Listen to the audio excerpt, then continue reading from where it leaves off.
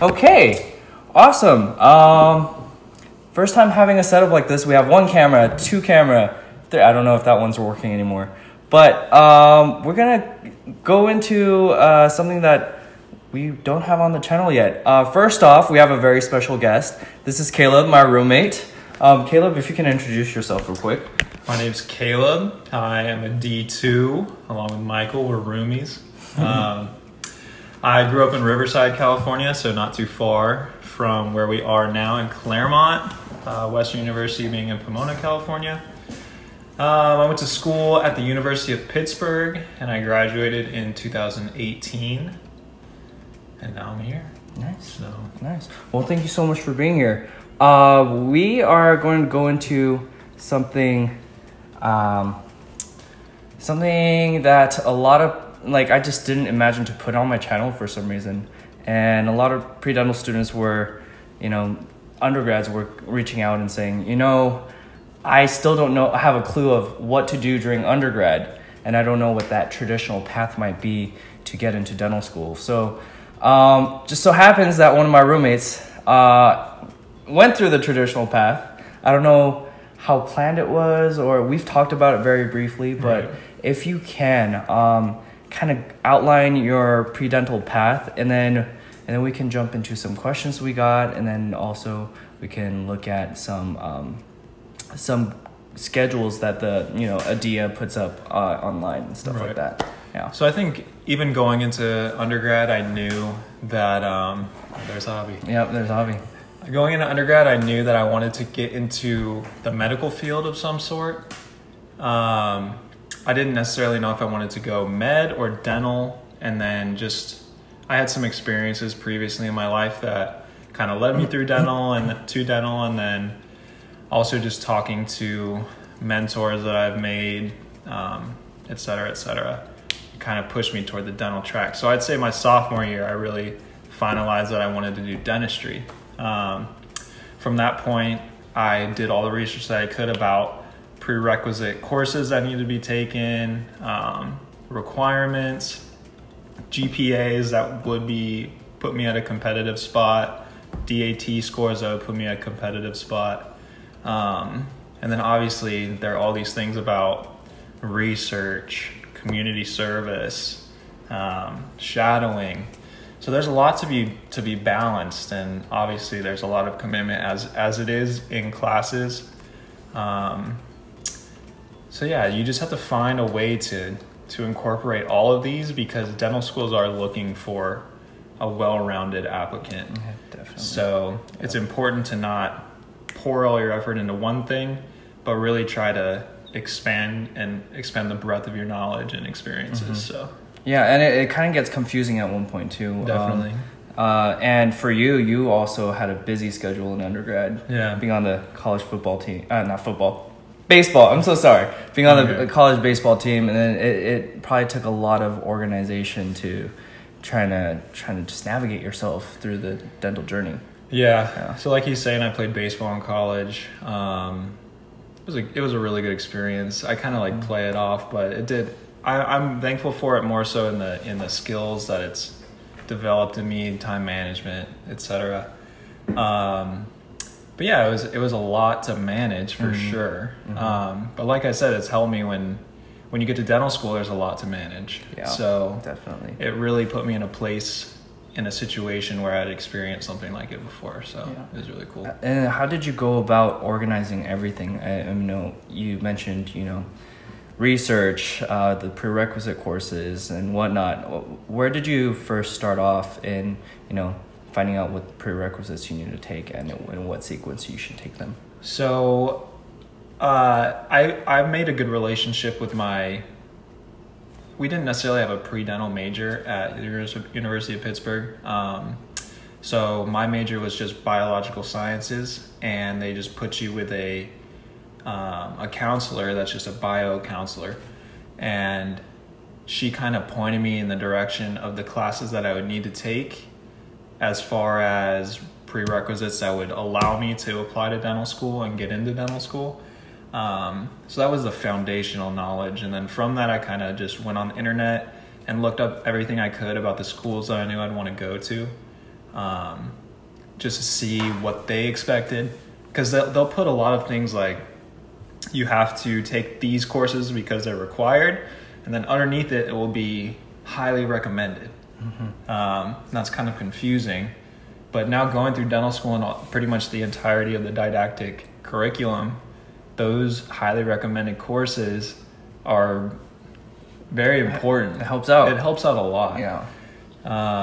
Like anatomy and physiology is one of them.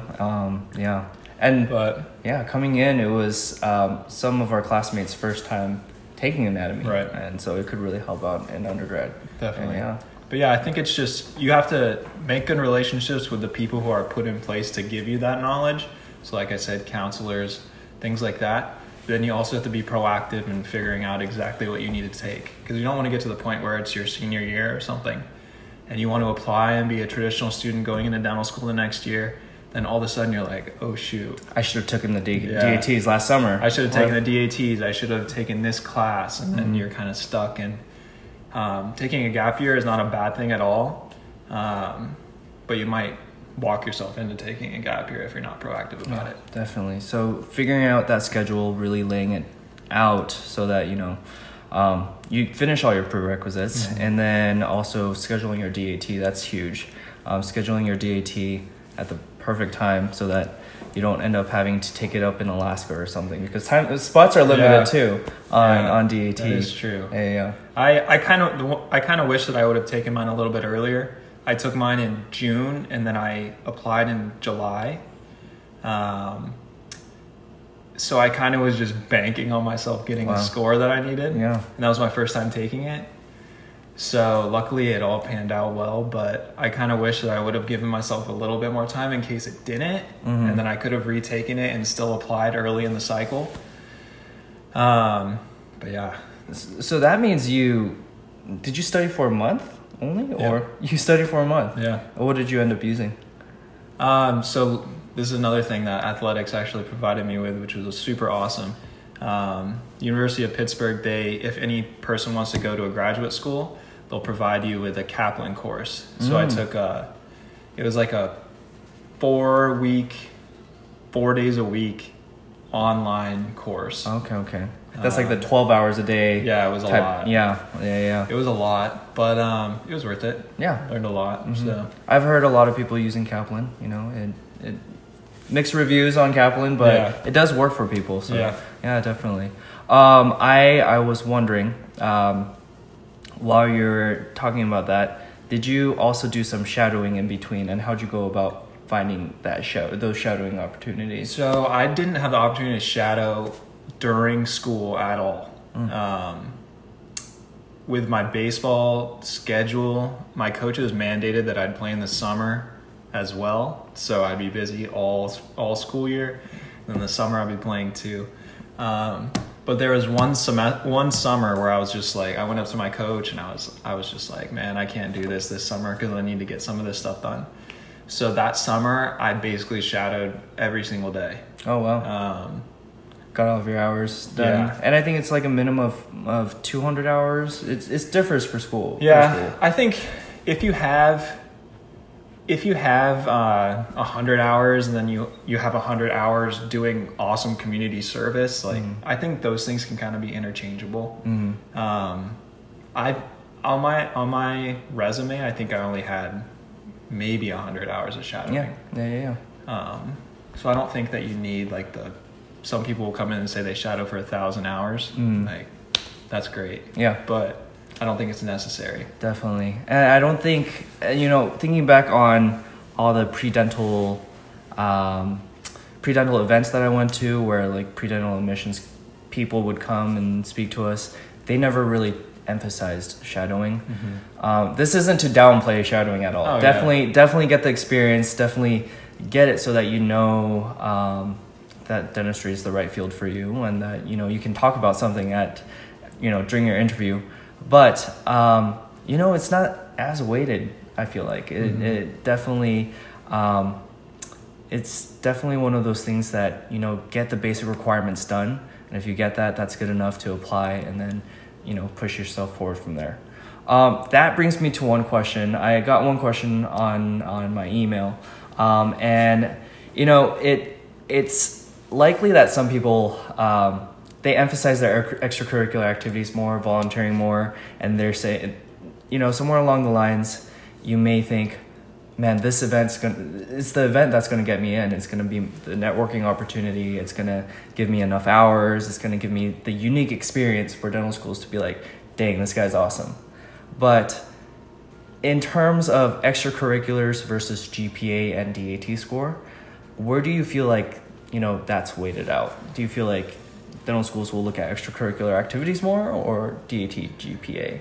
I feel like it's GPA, DAT for sure. Yeah. I'm sure that you've interacted with some of our faculties that will screen for applications a little bit more than I have. But from my experience, it kind of works like they'll get your application, they'll see your GPA and your DAT. If it's way below what they would expect, then they'll kind of put it to the side, and not the good side. So I think that that's important because that's pretty much the first thing that they look for. If you have average GPA and average DAT, they might open your application and see all these amazing extracurriculars that you've done, all this crazy research, everything, and that's obviously a plus for you.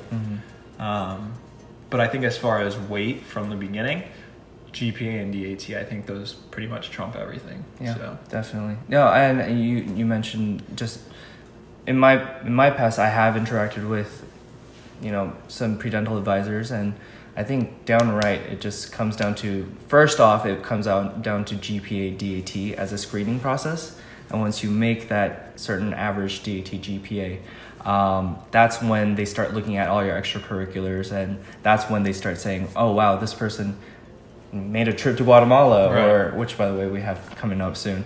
But no, they made a trip to Guatemala. They made an influence on the dental field. I want this person for an interview. I want to find out more about this person. I feel like that's what's initially going to get you in. I agree. Yeah. So definitely focus on your academics. Yes. Yeah, and this is another reason why I wanted to talk to you too, because you had this crazy baseball schedule, and even when you weren't out playing a game, you were also weight training and also, you know, practicing on the field. But you managed to get the study skills down to get the grades, get the DAT score, and then apply right away. What kept you focused? And you know, I've actually asked you this question before, and I asked you, how do you stay focused? And you're like, I just do. But I'm sure there's more behind that. You know, what were some of those things that you? So, I'm sure the NCAA wouldn't like me to say this because they mandate that we can only have 20 hours of practice in a week. But undergrad with baseball, it was at least a 70-hour commitment. And then along with that, there were multiple weeks where we'd leave on Wednesday and we wouldn't get back till Sunday night. Wow. So I'd miss all that class and have to figure out ways to basically make up that work. Yeah. But I think a lot of it just came down to the fact that I wasn't going to accept anything from myself more than what I knew I could do. That sounds super cliche, but I mean, I knew that I had the capability to do well in school, and it had been instilled in me from the time I was just a little kid. And I wasn't going to let me being busy or me being tired or me not wanting to do it, not do it, you know? Yeah. It was just something that I knew I had to do. So if there were days where I'd get home, get to the airport at 1 o'clock on a Sunday morning, and then, well, I guess Monday morning, and then have class at 8 a.m. and have an exam at 8 a.m., I knew I had to go to the library and study. I couldn't go home and sleep even though I was tired. I had to go study. So it didn't matter if I got 2 hours of sleep or 6 hours of sleep or whatever. Like, I was just going to do what it took. Yeah. And it's just, I don't know, just determination. I think a lot of perseverance there too. I think it's so easy to come home and just be like, man, I just need a few hours to myself.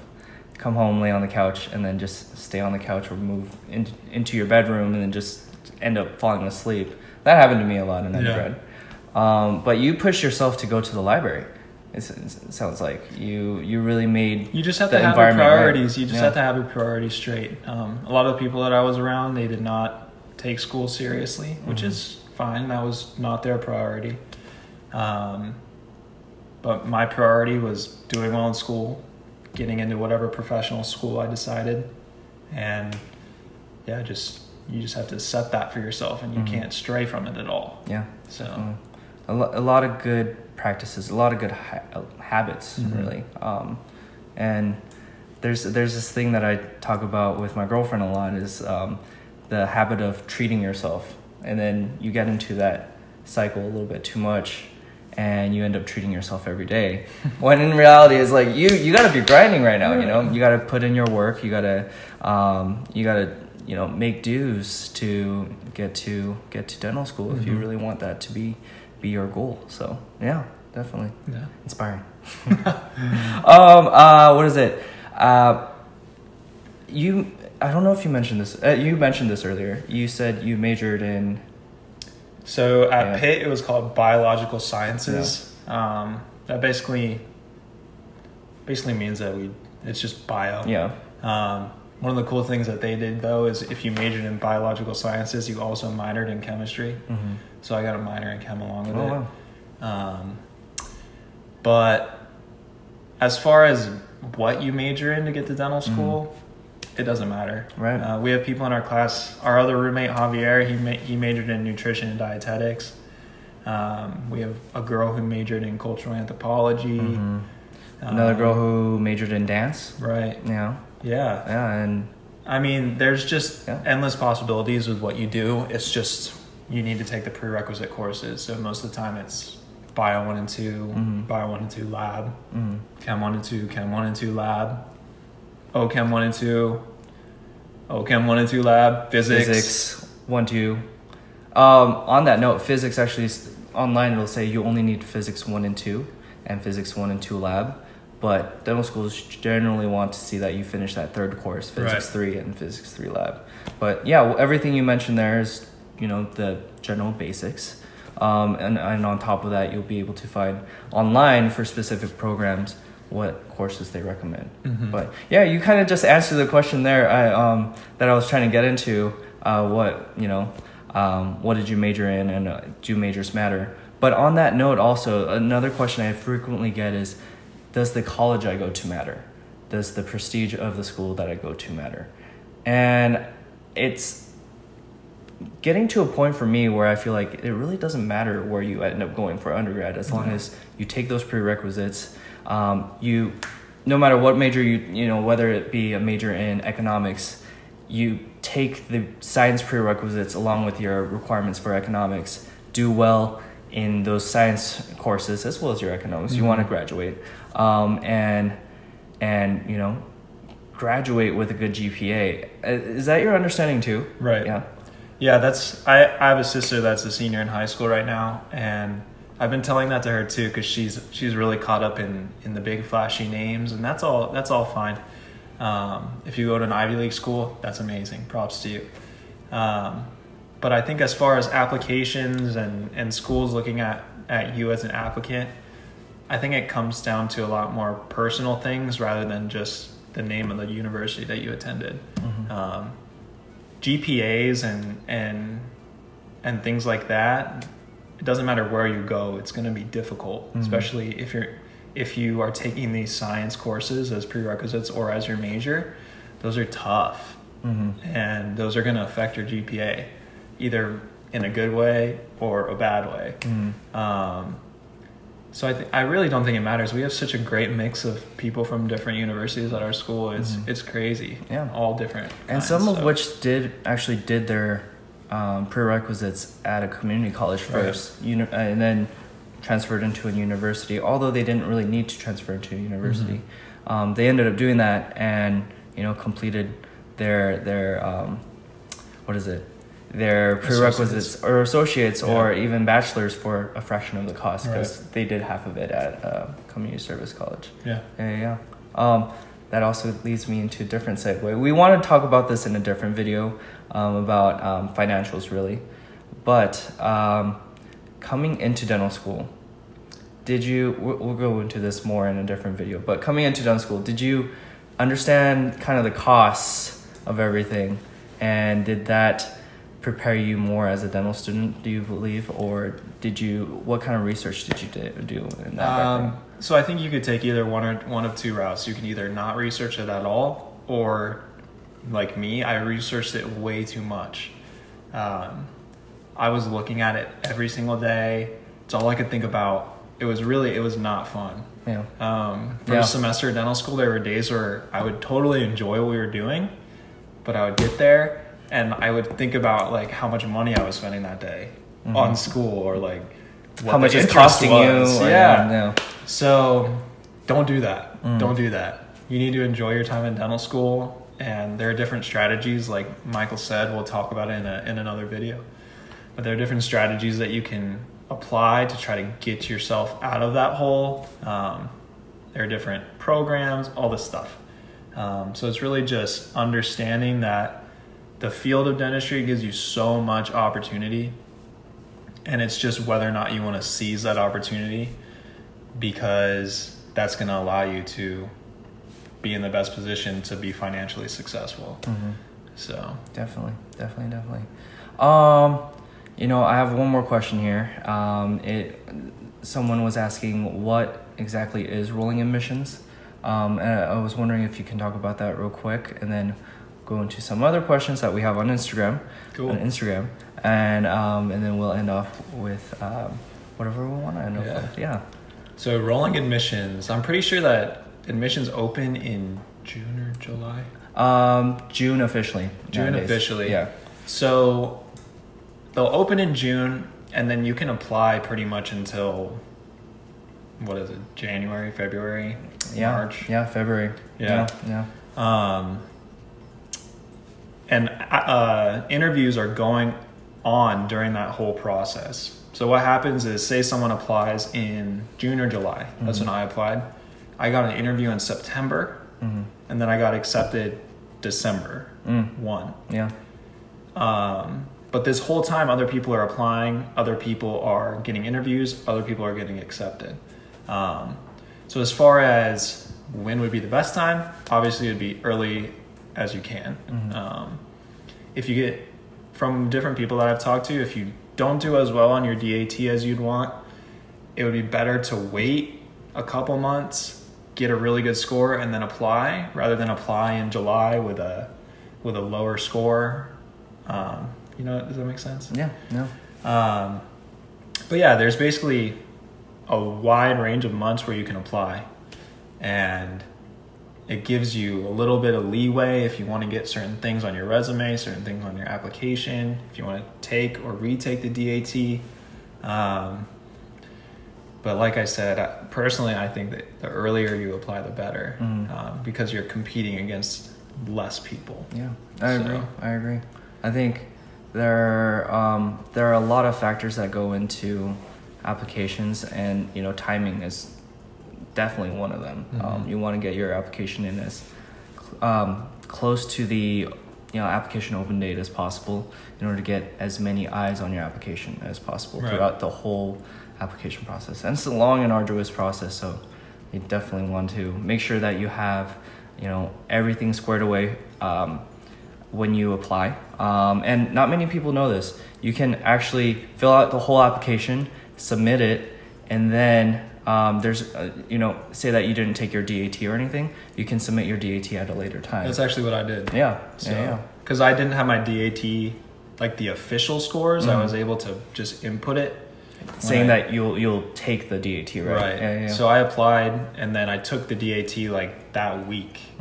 I put in my unofficial score, the one that pops up on the screen right after you finish, and then obviously it takes a little bit for them to get the official score. Yeah.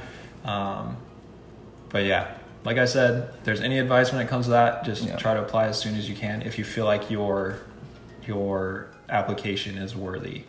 So put everything in as soon as possible. Same thing with your letter of recommendations too. You can apply. Yeah, you have to be so proactive with those. Yeah. Actually, who did you end up asking for your letter of recommendations? And when, actually? I actually asked them the year before I applied. Really good. Because I had friends who had applied to dental school, med school, and they told me that there was a time when There was a time when everybody's asking their professors for letters of rec. And obviously that puts a lot of stress on the professor. So the earlier you can do it, the better. Yeah. Especially if you approach them and you're like, hey, I'm applying to dental school. They'll ask you, well, when? And you're like, in a year. Yeah. That's just such a relief for them because it's like, oh, I have plenty of time. Yeah, it takes a lot of stress off of their minds. Yeah. So. And it's very professional too. Right. Yeah. Definitely. But I asked, I had a physiology professor, physics professor, just people that I had married relationships with. And then I had my baseball coach. So I think he liked me even though he'd yell at me every day. Yeah. But conditioning. Yeah. So yeah, just a wide range of people. So definitely. And I believe right now you do need 2 science professors and 1 character. And then somewhere along the lines, maybe a dental professional too. But yeah, these are very like dentistry 101 type of things, but it's often overlooked because, you know, pre-dental advisors or even dental students, dental advisors that are trying to help pre-dental students out, it's just assumed that everyone knows this because all the information is online. Right. But it's good to have one person, you know, come bring it down and, you know, package it all. And, you know, hopefully we can put this on the channel and then it'll help a lot of undergraduate students out. Yeah. You know, thank you so much for sitting down, doing this Instagram Live, also recording it for the YouTube video. You're gonna be on the channel again. And talking about finance. We'll talk about other cool stuff too. Cool. Yeah. But yeah, thank you so much for tuning in. Thank you so much for all the questions. If you have any questions for Caleb, reach out to me, and then, you know, I live with this guy, so I can always address it to him. And yeah, thank you for everything. Do you have anything to say? Yeah. No, good luck, everybody. Alrighty. Well, we'll end off with this. 1, 2, 3. Hi everybody, thank you so much for watching. Normally at the end of one of these, I put a cute puppy video, but I have a quick announcement. I've teamed up with 𝐂𝐈𝐈𝐂𝐒𝐈𝐿 to do a giveaway. 𝐂𝐈𝐈𝐿 is a footwear company that believes that our passion for dentistry should be incorporated with our lifestyle. Dentistry is already a large part of our lives, and it should show in more areas than just our scrubs. For that matter, if you go on my Instagram now, you can find the descriptions of this giveaway all listed there in a post and in the description below. For full disclosure, 𝐂𝐈𝐈𝐿 is a company that a friend of mine from my master's program started this past year. And to help celebrate our friendship and the special holiday, we want to do this giveaway together to help remind others to be thankful for the ones closest to them and also for the ones that have helped them to get to where they are today. As always, thank you so much for watching, and if you have any questions, please let me know. And until next time, thank you so much for your support.